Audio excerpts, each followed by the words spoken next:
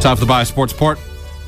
Flyers chairman Ed Snyder, who's about 150 years old, went off on Stevie Yzerman in Hockey Canada today. The old guy says Claude Giroux is better than half the team and should have been on there. He's also not a fan of the break taken for the bam.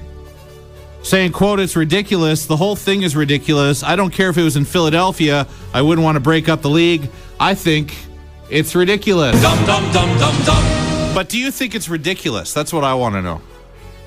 You never really answered that. Yesterday was a battle of the Canadian starting goalies at the bam between the Habs and Canucks, and guess what? Luongo lost. Dum, dum, dum, dum, dum. Big shock.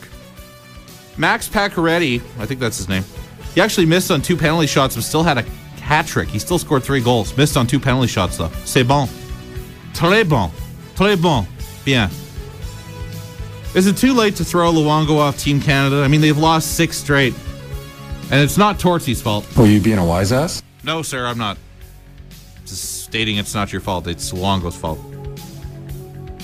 Alleged crack-smoking 400-pound Toronto mayor, who's also drunk, Rob Ford, wants all Canadians in Sochi, all Canadian athletes in Sochi, to know he's proud of you.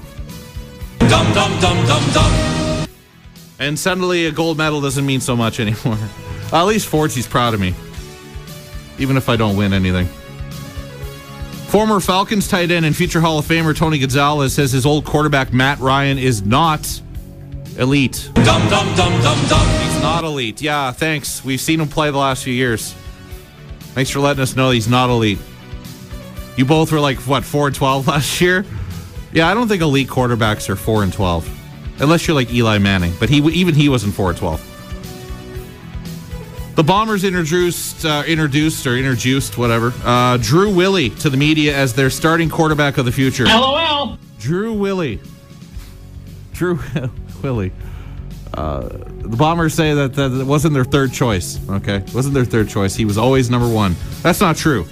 Because there was that Jimmy Davey and there was Wally Robbie. And then those guys weren't interested, so they went on and got Drew Willy.